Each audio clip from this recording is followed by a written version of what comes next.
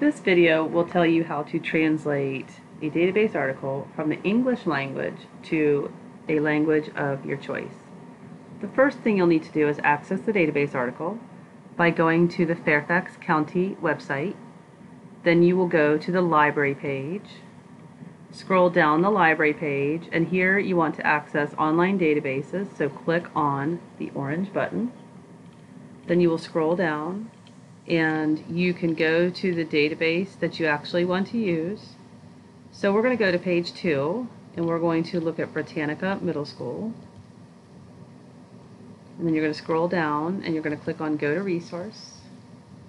Once you are in Britannica, then you can find the topic that you are learning about. So let's say you are learning about Martin Luther King Jr. in your history class. So you're going to type in your title, click on the article.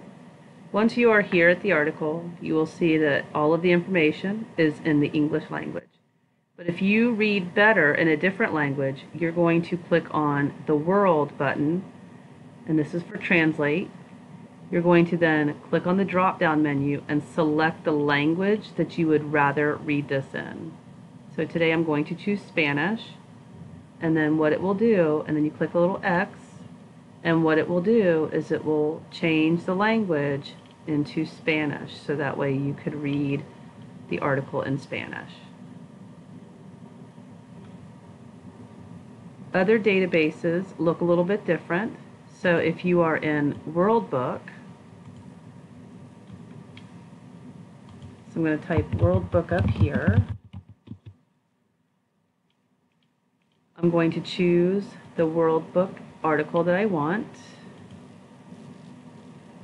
Now, if you are not at school, you have to type in a login. So the login for World Book is Fairfax, all lowercase, and the password is Fairfax.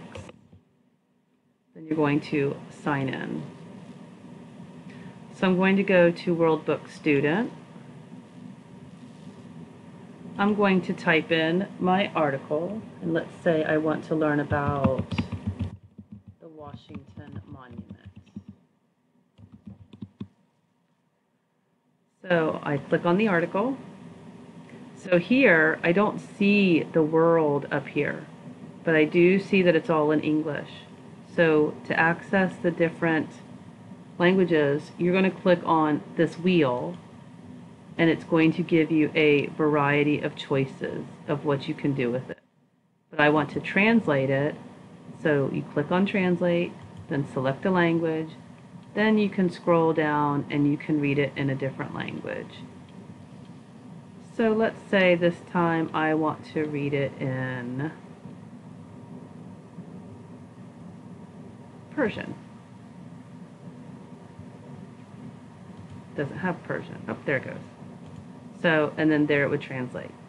So to go back, you would then go back to Translate, select a language, English.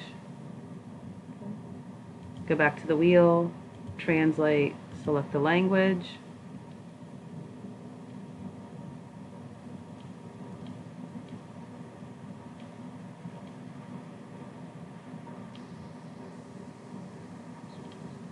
Spanish. Okay, and it takes a minute, and there it will translate it into the Spanish language for you. So you'll want to either look for this little tool for the wheel, or you'll want to look for the Earth button for translate.